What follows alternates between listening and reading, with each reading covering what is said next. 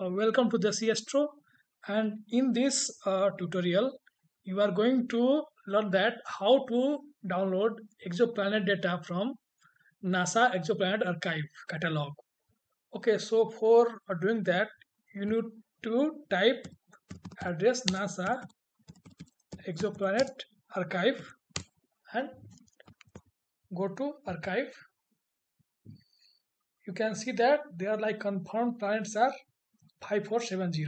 So click on it.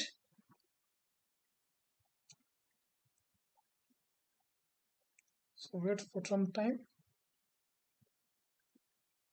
Okay, so this is like a very big database. So you want to like select uh, columns from your requirement. So you can see here that here you have option to select columns. Okay, so go to select columns, and you can see that here maybe you can clear all, and then you want to select your names. So planet name, host name, uh, then you want to go for its number of stars and number of planets. You can also go to discovery method, discovery year. You can go to telescope. You can go by which method they haven't discovered. So you can transit, imaging, or you can also like choose some planet parameters.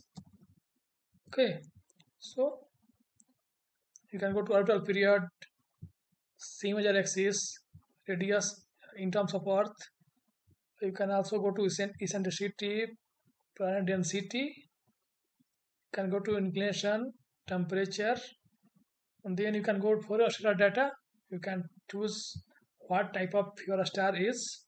It's effective from temperature, its radius, its mass, its metallicity, its luminosity, age, surface gravity, density, and also you can get.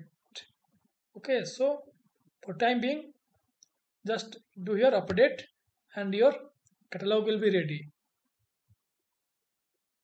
Okay, so now your catalog has got ready. Okay, so then go to download. You have like all types of format to download. Then go to your CSV format and then download table. So wait for some time.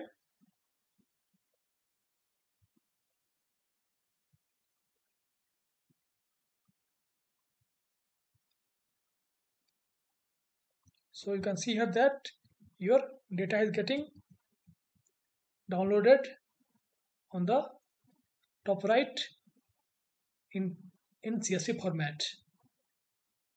So it's done. Now you can open this file.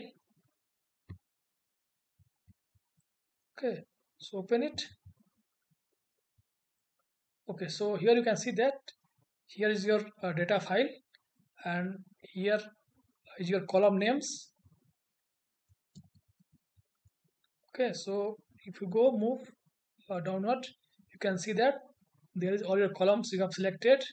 So planet name, discovery, uh, number of planets around it, orbital period, C major axis.